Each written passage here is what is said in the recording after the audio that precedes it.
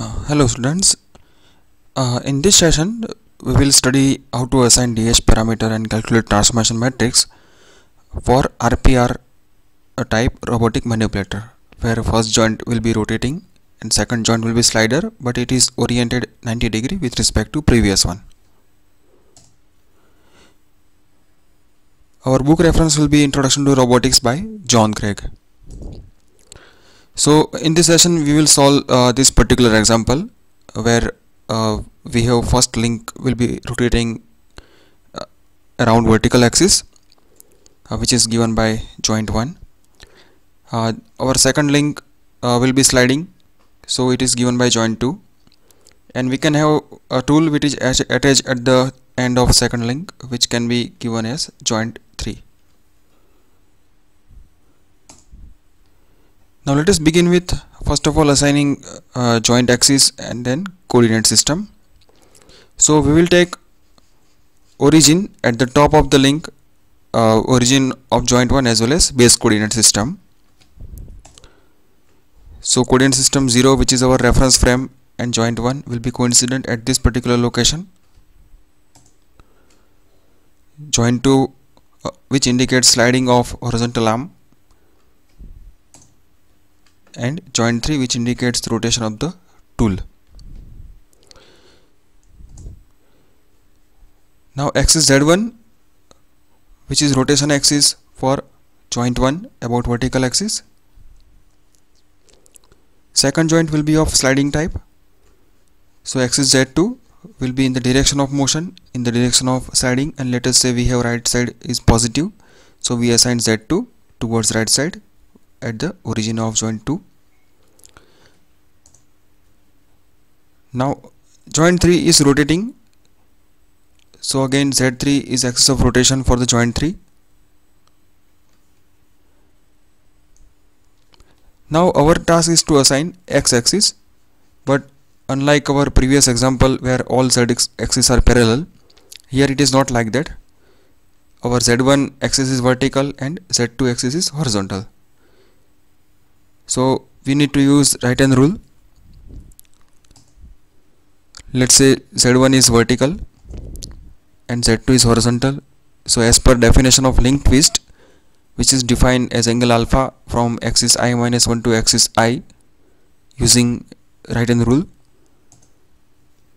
Okay, so taking right hand rule, we can have axis x1 which is given perpendicular to both the z axis, that is inside this plane of the screen. Hence we will assign x1 like this using right hand rule, as both z axes are perpendicular to each other. Joint 2 is this horizontal arm which is sliding inwards and outward. Hence we will be having variable d2 which is joint offset, which indicates the sliding of this horizontal arm at any given instant, and axis x2 should give us this value of d2 as per the definition of joint offset. So we will assign x2 in the same direction of x1, as this is x axis for sliding joint. Similarly joint 3 is the last joint, so again it is necessary to have x3 in align with x2, so that when theta 3 is 0, it will give us the coincident condition for x2 and x3. Otherwise this joint 3 will be rotating. Now let us look at the DH parameter table. So joints base frame 0 and joint 1 is coincident, hence we have link length 0, link twist 0, joint offset 0, and theta is theta 1. At joint number 2, as Z1 and Z2 are intersecting, link length will be 0. Alpha we will write as plus 90 degree, as we are using this right hand rule. We have assigned x1 using right hand rule.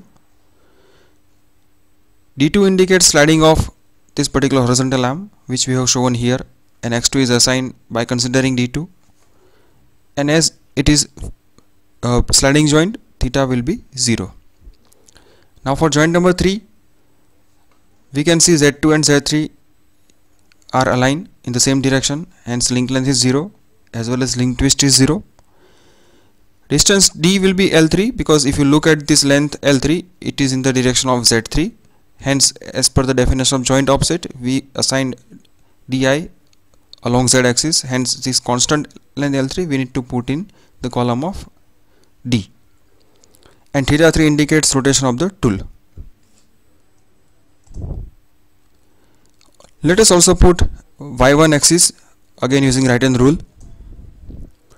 Now we will calculate link transformation matrix using this particular link transformation matrix which we have derived earlier. So from joint 1 we have 0T1. Again we can see that it is indicating rotation about Z axis by angle theta 1. Now 1T2, here Z2 is at 90 degree with respect to Z1. Hence if we look at this particular matrix, we can see that orientation is indicating rotation about x1 axis by 90 degree, and position shows us 0 minus D2 0. Now minus D2 is because of the distance D2 is in the negative side of Y1, which we can look from the previous figure. 2T3 indicates the rotation of the third joint by angle theta 3 about Z axis, and it is at distance L3 again along Z axis, so L3 will be in the Z coordinate. And by multiplying 0T1, 1T2 and 2T3 together, we can calculate 0T3, which is given by this particular matrix.